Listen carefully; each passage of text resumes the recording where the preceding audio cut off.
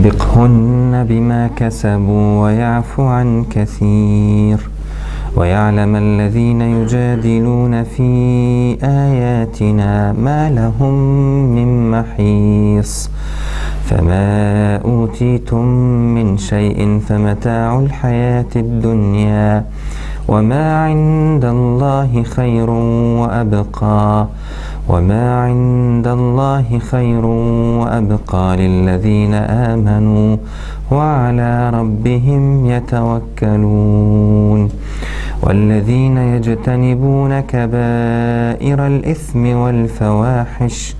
وَالْفَوَاحِشَ وَإِذَا مَا غَضِبُوا هُمْ يَغْفِرُونَ وَالَّذِينَ اسْتَجَابُوا لِرَبِّهِمْ وَأَقَامُوا الصَّلَاةَ وَأَمْرُهُمْ شُورَى بَيْنَهُمْ وَمِمَّا رَزَقْنَاهُمْ يُنْفِقُونَ وَالَّذِينَ إِذَا أَصَابَهُمُ الْبَغْيُ هُمْ يَنْتَصِرُونَ وَجَزَاءُ سَيِّئَةٍ سَيِّئَةٌ مِثْلُهَا فَمَنْ عَفَا وَأَصْلَحَ فَأَجْرُهُ عَلَى اللَّهِ İnnehu la yuhibbuz-zalimin. Sadakallahul azim. Okuduğum ayetler Şura Suresinden 34, 35, 36 ve mütakip ayetler. 34. ayetteyiz. Geçen ders okumaya başladık bu ayeti. Ev yubiqhunne, ya da Allah onları mahveder, helak eder. Denizde dalgaların arasında korku dolu anlar yaşarlar. Allah dilerse onları bu halde yok eder, mahveder. اَوْ يُوبِقْهُنَّ بِمَا كَسَبُوا. Başka bir ayette Estaizu billah وَالَّذِي خَلَقَ الْأَزْوَاجَ كُلَّهَا وَجَعَلَ لَكُمْ مِنَ الْفُلْكِ وَالْأَنْعَامِ مَا تَرْكَبُونَ. Bütün çiftleri hayvanlardan sizin için yaratan, yanı sıra yine gemiyi sizin için yaratan Allah'tır. وَالَّذِي خَلَقَ الْأَزْوَاجَ كُلَّهَا وَجَعَلَ لَكُمْ مِنَ الْفُلْكِ وَالْأَنْعَامِ مَا تَرْكَبُونَ. Bindiğiniz gerek hayvanları gerek gemiyi Allah sizin için yaratmıştır. Başka bir ayette وَالْخَيْلَ وَالْبِغَالَ, bu hayvanları Cenab-ı Hak açıyor. وَالْخَيْلَ وَالْبِغَالَ وَالْحَمِيرَ, at, katırlar, develer, eşekler, لِتَرْكَبُوهَا, binesiniz diye, وَزِينَ, ve yanı sıra süs olsun diye. Devamla وَيَخْلُقُ مَا لَا تَعْلَمُونَ, Allah bilmediklerinizi de yaratır. Bugün için bilmediğiniz daha nice binekler yaratır manasında. İleriye dönük insanoğlunun bineceği değişik bineklere de işaret var. Allah bu yönüyle insanı mükerrem kıldığını, وَلَقَدْ كَرَّمْنَا بَنِي آدَمَ وَحَمَلْنَاهُمْ فِي الْبَرِّ وَالْبَحْرِ, biz insanoğlunu bu bakımdan üstün tuttuk. Onu hem karada hem denizde taşıdık. وَحَمَلْنَاهُمْ فِي الْبَرِّ وَالْبَحْرِ وَرَزَقْنَاهُمْ مِنَ الطَّيِّبَاتِ, çeşitli nimetlerle onları rızıklandırdık. وَفَضَّلْنَاهُمْ عَلَى كَثِيرٍ مِمَّنْ خَلَقْنَا تَفْضِيلًا, yarattıklarımızdan pek çoğuna üstün tuttuk, daha fazla şeyler verdik manasında. Bu nimetler karada, denizde, gemi olarak yahut diğer yarattıkları binekler. Allah bunları andıktan sonra diyor ki مَا تَرْكَبُونَ, her ne biniyorsanız لِتَسْتَوُوا عَلَى ظُهُورِهِ, onların sırtına yerleşesiniz. Sonra وَتَذْكُرُوا نِعْمَةَ رَبِّكُمْ, sonra Rabbinizin nimetini hatırlayasınız. O binek, o ihtiyaç, o yola koyulma, o varlık, hepsi o an kulun nimetle karşılaştığında Rabbini hatırlaması içindir. لِتَسْتَوُوا عَلَى ظُهُورِهِ, sırtına binesiniz. وَتَذْكُرُوا نِعْمَةَ رَبِّكُمْ, ve Rabbinizin nimetini hatırlayasınız. وَتَقُولُوا, ve diyesiniz ki Subhanellezi لِتَسْتَوُوا عَلَى ظُهُورِهِ ثُمَّ تَذْكُرُوا نِعْمَةَ رَبِّكُمْ اِذَا اسْتَوَيْتُمْ عَلَيْهِ وَتَقُولُوا سُبْحَانَ الَّذ۪ي سَخَّرَ لَنَا هَذَا, sırtına yerleştiğinizde daha ziyade oturmak gibi değil de biraz da kontrolü de içine alan bir şey. onu kontrol etmeye başladığınızda üzerine binip diyesiniz ki Subhanellezî sahhara lena hâzâ. Bunu bize müsahhar kılan, emrimize veren, bir ihtiyacımızı böylelikle gören, bize lütfeden Allah her türlü kusurdan yücedir. Subhanellezî sahhara lena hâzâ. Bize bunu müsahhar kıldı, bunu emrimize verdi. وَمَا كُنَّا لَهُ مُقْرِنِينَ. Halbuki biz kendi başımıza bunu var edebilecek değildik. Kendimiz de yanımızda getirmedik. Bunu Allah bizim için ayrıca var etti. Bizden değil, biz kaynaklı değil, bizden ötürü değil. Biz üretmiş, biz var etmiş, biz yanımızda getirmiş değiliz. Bizim mülkiyetimizde olan bir şey değil.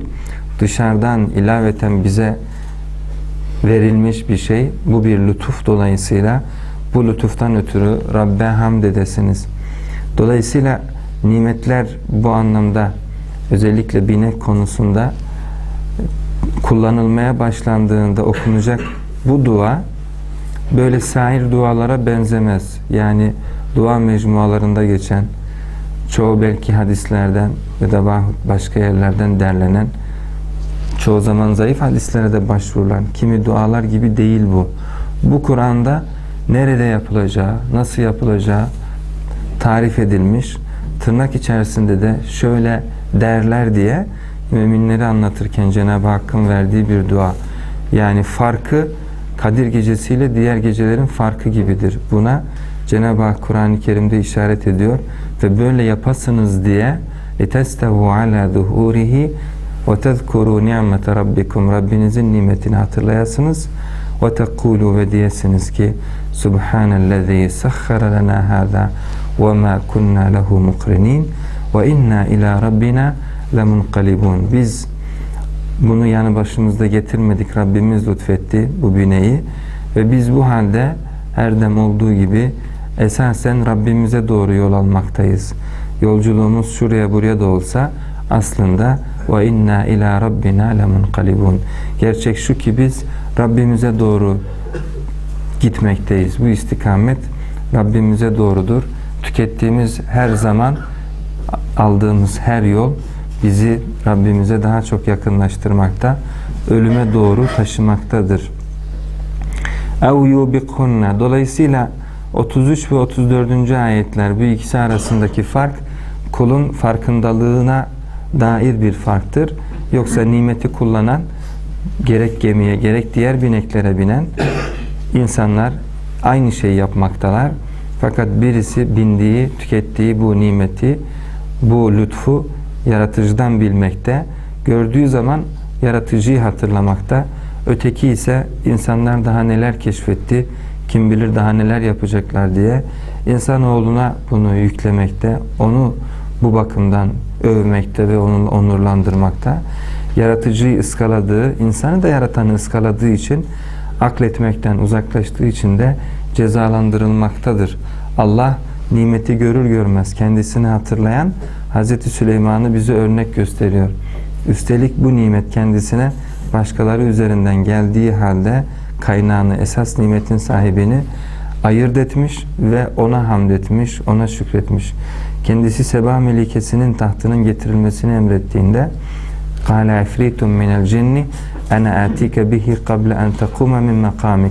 Sen makamından kalkmadan, mesaide olmadan ben sana onu getiririm demiş. Allah وَقَالَ الَّذ۪ي عِنْدَهُ عِلْمٌ مِنَ الْكِتَابِ. Kitaptan yanında ilim bulunan birisi de dedi ki اَنَا اَتِيكَ بِهِ قَبْلَ اَنْ يَرْتَدَّ اِلَيْكَ طَرْفُكَ.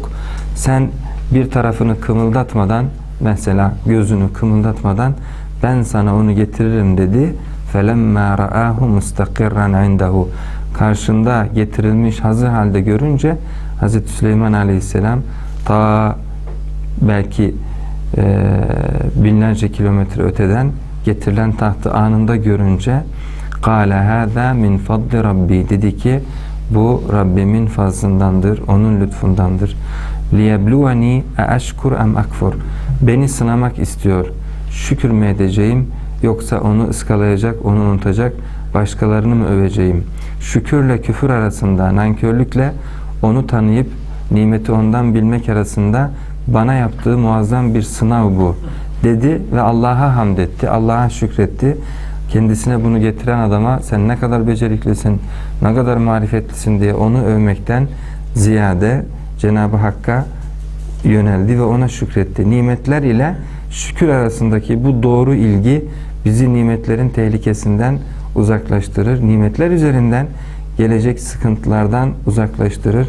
Binek gemi gibi, diğer binekler gibi binerek yol aldığımız, hızlanarak tehlikeye açıldığımız bu tür aletler bizim duygularımızı daha yakından etkilediği, daha yakından tesir altına aldığı için Allah Kur'an-ı Kerim'de çoğunlukla önümüze bu örnekleri koyuyor. اَوْ يُوبِقْهُنَّ yahut onları mahveder. بِمَا كَسَبُوا Allah kişiyi denize getirir de, denizde sıkıntıya düşürür de, şayet onu mahvedecek olursa, bir değil, iki değil, üç değil, eğer birinde bunların imha edecek, helak edecek olursa, bunun karşılığında onun yaptığı ve kazandığı şeyler vardır. بِمَا كَسَبُوا Bu süreç bir defalık olmaz. Allah kişiyi denizle bir defalık tanıştırıp derhal orada veya Allah onu bir defalık sınayıp hemen cecik ona azabını vermez. Çünkü Allah halimdir. Allah kendisini bununla övüyor. Dolayısıyla onu pek çok deneyimler üzerinden olgunlaştırmış, onun taşkınlığını, inatçılığını kendisi bakımından iyice tescillemişse artık onu helak eder. Allah bir defasında denizden kurtulanlara yere döndüklerinde, karaya döndüklerinde Allah'ı sanki ondan demin yalvarıp yakarmamış, ondan sanki demin ihlas ile bir şeyler istememişçesine tekrar şirke ve tekrar başka güç odaklarına prim vermeye döndüklerini görünce Allah onlara diyor ki emintum en yu'idakum fihi taratan ukhra siz yoksa bir garanti mi buldunuz bir yerden, bir daha artık denize sizi Allah geri döndürmeyecek diye, bir daha yolunuz denize düşmeyecek diye, bir daha tehlikelerle karşı karşıya gelmeyeceksiniz diye bir garantiniz mi var, yoksa demin korktuğunuz, demin ürperdiğiniz ve Allah'a döndüğünüz sıkıntıyı tekrar yaşamayacaksınız diye, Allah bunu size tekrar yaşatamayacak diye, yoksa bir garanti mi aldınız, bir kereydi orayı geçtik kurtulduk artık Allah'a ihtiyacımız yok diye bir düşünceniz mi var? Emintum en yu'idakum fihi taratan ukhra feyursila aleykum qasifen minerrihi sonra üzerinize bir dalga, büyük bir rüzgar gönderir de feyuğrikakum bima kafartum küfretmeniz dolayısıyla, karaya döndükçe yaratıcıyı yok saymanız dolayısıyla sizi boğmasından ne ile emin olabildiniz? ev yubiqunne bima kasabu dolayısıyla bunlardan birinde sona doğru kişinin artık şeyini tescillediği, yaratıcıya karşı beni 40 kerede ya 1000 kerede karaya döndürsen ben her defasında seni tehlikeden sonra yok sayacağım diye bu durum netleştiğinde, kul açısından bu kesinlik kazandığında Allah onu artık bir yerde imha eder. Ya karada eder ya başka bir yerde eder. Ama beyan ortaya çıkınca, netlik ortaya çıkınca kulun ömrü de tamamlanmış demektir. لِيَهْلِكَ مَنْ هَلَكَ عَنْ بَيِّنَ وَيَحْيَا مَنْ حَيَّ عَنْ بَيِّنَ Hayat bulan da beyine neticesinde hayat bulur. Yani kesin deliller sonunda kesin sınavlar anlaşılır, açık, kişinin tercihini tamamen ele verir. Sınavlar neticesinde hayat bulur. Dolayısıyla saadete erer, Cenab-ı Hakk'ın lütuflarına kavuşur. Helak olacak olan da yine kesin, net sınavlar neticesinde inatlığının, karşıtlığının, zıtlığının iyice tescillendiği, Allah'ın وَلَوْ رُدُّوا لَعَادُوا لِمَا نُهُوا عَنْ tekrar hayata döndürülecek bile olsalar aynı çizgiyi sürdürürler dediği bir netlikte kendilerini ortaya koyduklarında onlar da, kötüler de hayatlarını tamamlamaya yakınlaşmış demektir. اَوْ يُوبِقْهُنَّ بِمَا كَسَبُوا yahut Allah onları helak eder kazandıklarından ötürü. Demek ki helakin ardında kişinin kazandıkları vardır. بِمَا كَسَبُوا masumiyet ile doğru düzgün anlamadan, yalan yanlış bilip bilmeden öldü diye biz karar veremeyiz. Her ne kadar kimi durumlarda görünür manzara bize bunu ilham ediyor olsa da biz olayın arka planını tamamen bilmediğimizden yola çıkarak Allah'ın zulmettiğine dair bir fikir yürütmemeliyiz. Gerek çocuklarda, gerek başka durumlarda zahiren kişinin veya o vakanın görünürüne bakarak burada bir zulüm olmadı mı şimdi diye şeytanın bize içimize düşürdüğü istifhamlı durumlardan yola çıkarak Cenab-ı Hak burada galiba zulmetti, yazık etti deme düşüncesine varmamalıyız. Çünkü aklederek şöyle düşünmeliyiz. Biz bu vakayı, bu kişiyi, varlığını bütün boyutlarıyla, her şeyle bilmiyoruz. Bize yansıdığı kadarıyla, bildiğimiz kadarıyla bir gözlemimiz var. Arka planı bilmiyoruz. Olayın aslını astarını bilmiyoruz. Neler yaşadı, neler yaşatıldı, hangi tercihler ile baş başa kaldı, hangi dönemde nasıl oldu ve akıbeti nasıl olacak? Belki de böyle bir şeyler yaşatılmadığı için akıbeti de ona göre olacaktır. Biz her helaki ebedi bir helak ve Cenab-ı Hakk'ın azabıyla karşı karşıya kalmak olarak da anlamaya hakkımız yok. Çünkü bir felakette bazı insanlar tabii olarak ölürken diğerleri cezalandırılmış da olabilir. Bize Allah kendi ne yaptığını söylüyor. Ben diyor böyle yaparsam şöyle şöyle olanları yaptıkları, kazandıkları zulümden ötürü helak etmiş olurum. Bizim de istediğimiz ve öğrenmek istediğimiz bu. Burada helak olanlar zulüm ettikleri için yanlışlıkları dolayısıyla helak edilmiş olacaklar. Zulüm etmemiş olanlar aynı olayda ölümle karşılaşsalar bile bunlar bu manada bir helake uğramayacaklar. اَوْ يُبِقْهُنَّ بِمَا كَسَبُوا kazandıklarından ötürü. Bu çok önemli. Kur'an-ı Kerim'de önümüze sıklıkla gelen bir şey kulun kazanımı. Bu kulun hayatında adeta direksiyon gibidir. Kul neyi kazanırsa kazandıklarına göre önüne yeni durumlar ortaya çıkar. Allah onu kendi kazanımlarına göre muamele eder. Hidayet yolunda muvaffak kılacaksa bunun ardında arka planında onun kazanımları belirleyicidir. Eğer dalalete sürükleyecekse yine arka planda kişinin öncesinde kazanımları buna dair işaretler açar. Dolayısıyla şunu demek istiyoruz. Allah kulun neyi kazandığına bakarak ona göre yeni şeyler nasip eder. Kötülük yönünde kazanımlarda bulunuyorsa kötülük çığırını onun önüne açar, genişletir, büyütür. İyilik yönünde kazanımlarda bulunuyorsa bu niyetini de, istikametini de, talebini de Cenab-ı Hakk'a iletmesi gibidir. Bu kez bu yönde ona imkanlar sunar. O kadar ki Allah kişiye şeytanı bile kazanımları dolayısıyla yakın eder yahut uzaklaştırır. Pozisyon alan, istikamet alan, kendisini disipline eden kimselere şeytan daha bir mesafeli kalmakta. Onlara etkisi daha bir cılızlaşmakta. Cenab-ı Hak kişiyle onlar arasında mesafeyi uzaklaştırmakta, açmakta. Hatta bir perde ile belki ayırmakta. وَاِذَا ذَكَرْتَ رَبَّكَ فِي الْقُرْآنِ وَلَّوْ عَلَى أَدْبَارِهِمْ نُفُورًا Örneğin Kur'an'a yönelmek, Kur'an'da Cenab-ı Hakk'ı yad etmek, onu anmak, onu düşünmek, şeytan ile aradaki mesafeyi otomatikman açar, onların kaçmasına yol açar diyor Cenab-ı Hak.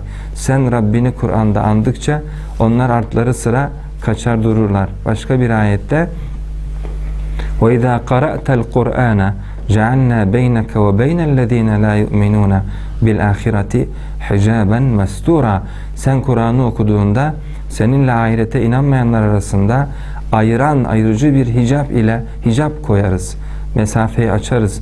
Dolayısıyla ahirete inanmayanların etkisinden, onların yönlendirmesinden, zulmünden kişi bu manada korunmuş olur.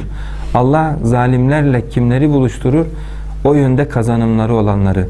وَكَذَٰلِكَ نُوَلِّي بَعْضَ الظَّالِم۪ينَ بَعْضًا بِمَا كَانُوا يَكْسِبُونَ Kazandıklarından ötürü kimi zalimleri kimi zalimler ile buluştururuz. Kimi zalimleri kimi zalimler ile yar ederiz. Dolayısıyla o süreçte kazanımda bulunan, zulme yönelen Cenab-ı Hak'tan bana da bir zalimi musallat eyle diyerek dua etmiş gibi olur. Ve dikkat ederseniz okuduğumuz ayetlerin sonunda hep bima kanu yeksibun var. Kazandıklarından ötürü. Niye Allah bima kanu ya'melun yaptıklarından ötürü demek yerine çoğunlukla kazandıklarından ötürü diyor? Kazanmanın içerisinde daha bir irade var. Daha bir istek var, hedef var. Yapmak belki isteksiz, amaçsız yahut niyetsiz, niyeti zayıf. Oradaki ton çok belli değil. Ama kazanmakta istek var, daha bir kişisellik var, daha bir aidiyet var. Her yaptıklarından ötürü, kazandıklarından ötürü derken Cenab-ı Hak isteyerek, bilerek girdikleri davranış biçimlerine, davranış şekillerine benzer bir biçimde durumlarla biz onları devam eden süreçlerde karşı karşıya bıraktık.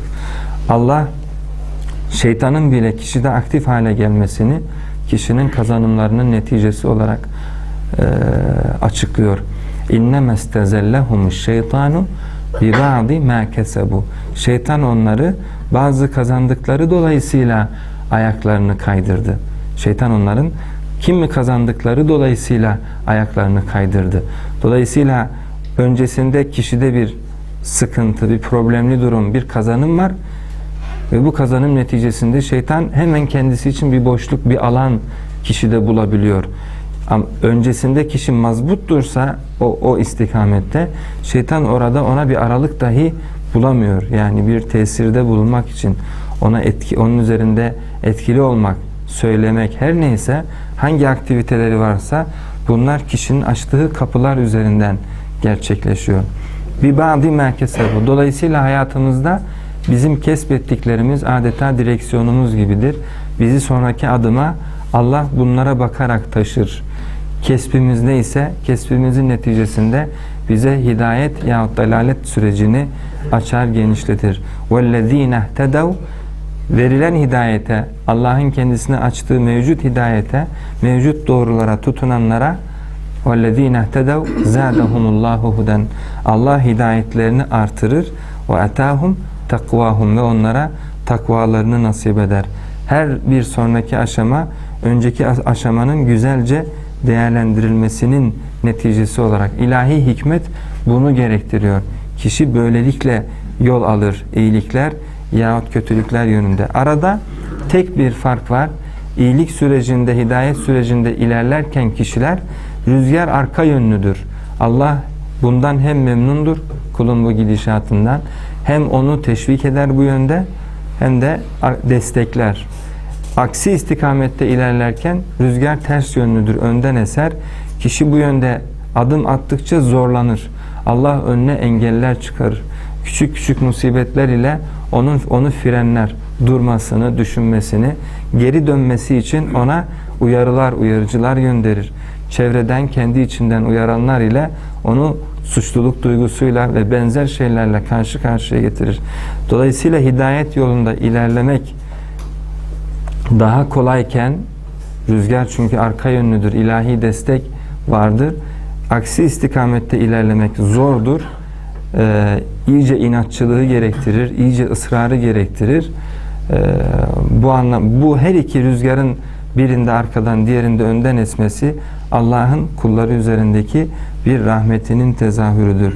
O bakımdan Allah denize getirdiği insanlara bunu öğretmişken derhal onlara ikab etmez, karaya döndürür, bir daha denize getirir, bir daha karaya döndürür.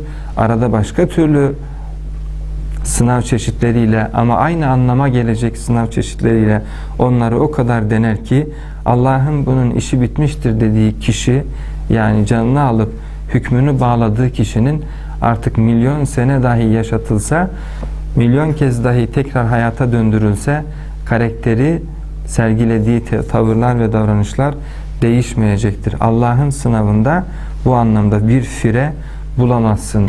Allah neticelendirdiyse o netice kişinin hakkında kesin ve nettir. O bizim tercihlerimizi öyle bir yansıtır ki ömrümüz nice uzatılsa değişmeyecektir.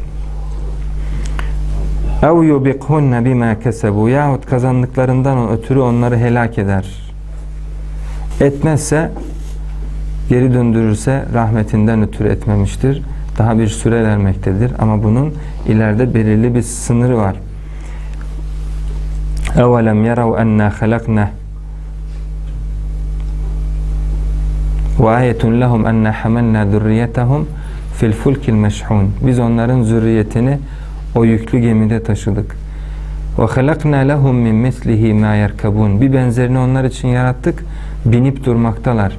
Yani gemiler ve diğer vasıtalar. İn neşe ve in neşe nurikhum. Dilesek onları boğarız. Fela sarihe lehum. Onlar için bir yakaran, bağırıp çağıran bile olmaz. Öyle bir yok ederiz ki arkadan onlara falancalar ölüyor, yetişin diye bir bağıran kimse bile bırakmayız. Olduğu yerde tümüyle imha ederiz. Bağırıp çağıracak, imdat dileyecek bir mühletleri bile olmaz. Ve in neşe nurikhum fela sarihe lehum ve la hum yunqadun. Kurtulamazlar. Öldürmüyorsak bunu onlara yaşatmadığımız her dem illa rahmeten minna. Rahmetimizden ötürüdür. Ancak rahmetimiz dolayısıyla ve meta'an ila hin, ve bir vakte kadar onlara verdiğimiz bir müddet, bir geçimlik, bir hayat imkanı dolayısıyla bu olay ötelenmekte, geciktirilmektedir.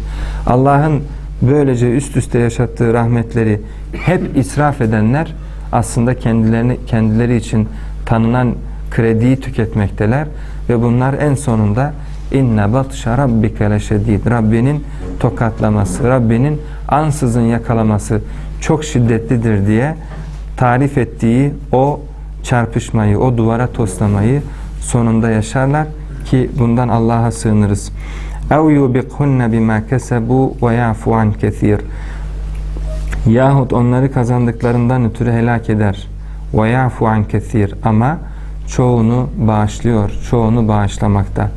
Allah, kişiler bu anlamda çok nankörlükler yaparlar ama Allah çoğunu bağışladığı halde bazılarından ötürü onlara çeşitli musibetleri tattırır, çeşitli azapları tattırır. Bu süreç ilahi rahmetin bir tezahürü olarak işlemekte, Allah tarafından yürütülmektedir. Bu okuduğumuz 34. ayet bizi 30. ayete geri döndürdü. Adeta 30. ayette Cenab-ı Hakk'ın bize tarif ettiği, öğrettiği sünneti burada uygulamasıyla verilmiş. وَمَا أَصَابَكُمْ مِنْ مُصِيبَةٍ. Size her ne musibet isabet ediyorsa فَبِمَا كَسَبَتْ اَيْدِيكُمْ. Ellerinizle kazandığınızdan ötürüdür. وَيَعْفُ عَنْ كَثِيرٍ. Allah halbuki çoğunu da bağışlamaktadır. Şimdi burada örneğini gördük. Gemiyi gördük. Gemide Cenab-ı Hakk'ın kontrol ettiği, onun dengede kalabilmesi için kontrol ettiği her türlü sistemi gördük. Bundan ötürü Cenab-ı Hak kontrol ettiğinde kulların nimete şükür etmelerini, etmediği takdirde, şükretmedikleri takdirde onları şükre geri dönsünler diye nasıl cezalandırıp yaptıklarından ötürü nasıl cezalandırabildiğini gördük. Allah bu ayetin sonunda da yine deminki ayetin sonunda olduğu gibi çoğunu Allah bağışlamaktadır buyuruyor. وَيَعْفُ عَنْ كَثِيرٍ. Demek ki kulun yani olumsuz istikamette neticeyi elde edebilmeyi başarmış olanlar nedenli ısrarcı, nedenli inatçı olmalılar ki bunca kendilerine tanınmış mühleti, bunca kendilerine yaşatılmış deneyimleri ve örnekleri Cenab-ı Hakk'ın hakkında ayetlerinin bütün çıplaklığıyla ve kendilerine ne yapmak istediğinin bütün çıplaklığıyla ortaya çıktığı halde ısrarla onu tanımamakta, ısrarla ona şükür ile dönmeye, şükretmeye yanaşmamakta olan bu insanlar aslında bana göre gerçekten zoru başarmaktalar. Esas zor olan bu istikameti, bu denli toleranslı olan yüce yaratıcıya karşı inatla sürdürebilmenin adı olsa gerek. وَيَعْفُ عَنْ كَثِيرٍ. Çoğunu bağışlarken yine kullar onu مَرَّكَ اَنْ لَمْ يَدْعُنَا اِلَى دُرِّمْ مَسَّهِ. Sanki bizi hiç daha düne kadar çağıran o değildi. Sanki yalvarıp yakaran o değildi. Demin yaşadığı felakette sanki içi titreye titreye yardım et Allah'ım diyen o değildi gibi şimdi taşkınlığa, şimdi umursamazlığa, şimdi yaratıcı ile ilgili olan şeyleri karartmaya, görmezden gelmeye ve hiç saymaya başladı. İşte bu insanda görülen nankörlük insanı sonsuz bir azaba sürüklüyor. Ne var ki, ne yazık ki hepimizde aynı tabiatı, aynı ortak şeyleri insan olarak paylaştığımız için bizi bunlar fevkalade alakadar ediyor, fevkalade ilgilendiriyor. Çünkü benzer şeyleri kendimizde de müşahede etmekteyiz.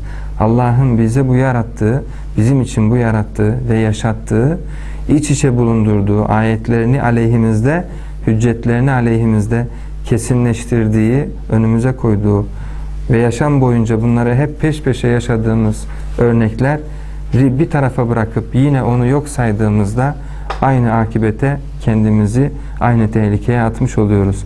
Bakınız 35. ayette Cenab-ı Hak nasıl devam ediyor? وَيَعْلَمَ الَّذ۪ينَ يُجَادِلُونَ ف۪ي آيَاتِنَا Ayetlerimizle mücadele edenler bilsinler ki مَا لَهُمْ مِنْ مَح۪يزٍ Onlar için bir kurtuluş yoktur. Bu bahsettiğimiz süreç, yani Cenab-ı Hakk'ın insana göstermek istediklerini ısrarla görmemeye çalışmak, ısrarla görmezden gelmeye çalışmak, kulun bu istikbarı, bu inatçılığı adeta Allah'ın ayetleriyle mücadele gibidir. Allah'la mücadele gibidir. Cenab-ı Hakk'ın, yani bir öğretmenin öğretmeye çalıştığı bir şeyi öğrencinin zorla öğrenmemeye çalışması, anlamamaya çalışması, anladığı halde, çünkü öğretmen burada onun anlayışını da kontrol ediyor. Buradaki öğretmen Cenab-ı Hak anladığını ve bildiğini de kontrol ediyor. Israrla öğrettiği, anlattığı halde hayır, hala anlaşılamıyor, hala anlaşılmadı, hala saçma sapan şeyleri bana anlatmaya çalışıyorsun diye mücadele etmesi, tahtayı ısrarla görmemek istemesi, kağıdı vurup bırakıp çıkması, öğretmene karşı, yaratıcısına karşı ona hakikati öğretmeye ve düzgün olmaya, saygılı olmaya çağıran yaratıcısına karşı saygısızca bir ömür sürenler, yaşadıkları bunca örnekleri ve deneyimleri ibretle değerlendireceklerine her defasında yok sayanlar birer mücadele içerisindeler. Allah bunu ayetleriyle mücadele olarak tarif ediyor. Bir çatışma hali, ömür boyu süren bir çatışma hali. O kadar ki ezan sesine bile tahammül etmiyor artık. Ezanın okunmadığı bir muhitte yaşamak istiyor. Ayetlerin kırıntısı dahi yüreğinde karşılığını buldukça yaratıcısına karşı duyduğu ıstırap ve yaratıcısına karşı duyduğu bu sıkıntıdan ötürü onu tanımaya yanaşmadığından kendisini ayetlerden uzaklaştırmaya, ayetlerden free bir ortama, ayet bulunmayan bir ortamaya taşımaya çalışıyor. Halbuki Allah ayetlerini sadece çevreden değil, insana kendi içinden de tatbik eder, kendi içinden de gönderir. Bu anlamda kişinin Allah'ın ayetlerinden kaçıp kurtulacağı bir ortam yoktur. وَيَعْلَمَ الَّذ۪ينَ يُجَادِلُونَ ف۪ي آيَاتِنَا Ayetlerimizle mücadele edenler bilsinler ki مَا لَهُمْ مِنْ مَح۪يزٍ Onlar için bir kurtuluş yok. Böyle bir ortam bulamayacakları gibi Allah'ın ayetlerinden yakayı sıyırıp Allah'ın ayetlerinden tümüyle kurtulup kendilerine bir hayat inşa etmeleri, kendilerine bir yaşam kurmaları mümkün değildir. Parayı bulduk, şuradan geldi para diye, ondan sonra dinle irtibatını kesenler, dini yaşamla irtibatını kesenler, kendilerine dünyevi bir yaşam kurup böylece zevke ereceklerini düşünenler, dışarıdan bize böyle bunu yaptıklarını, başardıklarını diye fotoğraf verenler, böyle bir zevk ve sefa içerisinde oldukları imajıyla bize bunu böyle yansıtanlar aslında kendilerini kandıramadıklarından bizi kandırabildikleri üzerinden kendilerini tatmin etmek istiyorlar. Yüce Yaratıcı ile açılan o mesafe, o uzaklaştıkça uzaklaşan yaşam biçimleri Yaratıcı'nın aksini onlara yaşattığı, ayetlerinin tesirini onlara hissettirdiği, sıkıntıya boğduğu, yaratıcısıyla yaratıcısından kaçan kimsenin başına her ne musibet geliyorsa bu tür musibetleri yaşattığı zulüm dolu, ıstırap dolu hayatlardan ibarettir. Bunlar içerisinde yaratıcının kendilerine tanıdığı imkanları tüketmiş bulunanlar, artık geri dönüş şansını ve ihtimalini tamamıyla ortadan kaldırmış olanlar, bu Allah'ın tanıdığı belirli bir sürenin neticesinde gelir. İşte onlar o andan sonra artık gerçeklerin farkına varamayacaklarından bunlarla arasındaki irtibat tamamen kopmuştur. O andan sonra kendilerini bir kuş kadar hafif hissedebilirler. Bu ömürlerinin sonuna doğru kalplerinin tamamen mühürlendiği, göz ve gönüllerinin tamamen kapandığı ve birer günah makinesine döndükleri o süreç, o ilave süreç içerisinde, o arta kalan süreç içerisinde iyiymiş gibi kendilerini hissedebilirler.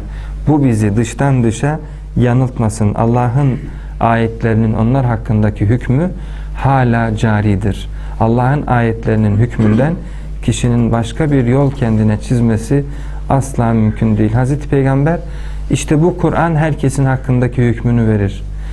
Bunun hükmüne Kur'an'ı önüne alıp kendisine rehber edilenlere Kur'an birer kılavuz, onları doğruya, güzelliğe, iyiliğe ve sonsuz mutluluğa taşıcı olur. Hükmünü onlar hakkında Kur'an böyle verir. Kur'an'ı arkasına bırakanlar çekip gidemezler. Bu kez Kur'an onları geri geri çeker. Onlar önde gibi dursalar bile çeken taraf Kur'an olacağından yine istikamet Kur'an'ın belirlediği istikamet olur. Bu kez Kur'an onları cehenneme sürükler diyor Hazreti Peygamber. Bu teşbihi ne kadar güzeldir. Kur'an'ı önüne alanlar, rehber edenleri Kur'an cennete götürür. Kur'an'ı ardına atanları bu kez Kur'an tersinden cehenneme sürükler.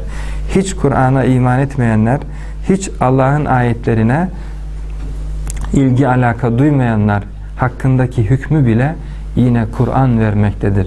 Yani kendi kaderinin yazdığı kitaba karşı kişinin alakasız kalması gibi ilginç bir durum bu. Firavun'un hakkındaki hükmü dahi Allah yine Kur'an'da vermektedir. Dolayısıyla Allah'ın ayetlerinin kapsamından ne hükmen ne yaşam içerisinde herhangi bir biçimde kişinin çıkması, kendisini bundan azade etmesi asla mümkün değildir. Bu manadaki mücadele وَيَعْلَمَ الَّذ۪ينَ يُجَادِلُونَ فِي آيَاتِنَا rüzgara yapılmış bir mücadele gibi, güneşe üfleyen kimsenin mücadelesi gibi, hatta bundan daha beterdir. Çünkü yaratıcının ayetlerine karşı kulun üretebileceği herhangi bir argüman söz konusu değildir. وَمِنَ النَّاسِ مَنْ يُجَادِلُ فِي اللّٰهِ بِغَيْرِ عِلْمٍ وَلَا هُدًا وَلَا كِتَابٍ مُنِيرٍ İnsanlardan Allah'la mücadeleye kalkışanların elinde ne bir hidayet vardır, ne bir ilim vardır, ne de bir doğruya sevk eden, gösteren bir kaynak vardır. Ne bunu pozitif ilimle ispat edebilir, ne herhangi bir ilahi ayet ile, bir kitap ile, bir vahiy ile teyit edebilir, ne de kendi bahsettiğinin mantıklı bir tarafını gösterebilir. Yüce yaratıcıyı hayattan kovmak, hayatın her alanından kovup kendince yaşam kurmaya çalışmak, bunun için çabalamak bir kısır döngüdür, sonuçsuz bir girişimdir. İnsanoğlu kendisinden önceki ümmetlere bakıp اَوَلَمْ يَرَوْا كَمْ اَهْلَكْنَا قَبْلَهُمْ مِنَ الْقُرُونِ Nicelerini kendilerinden önce helak ettik. Bakmıyorlar mı? Dönüp bakmazlar mı? Hangisi bu manada netice elde etti?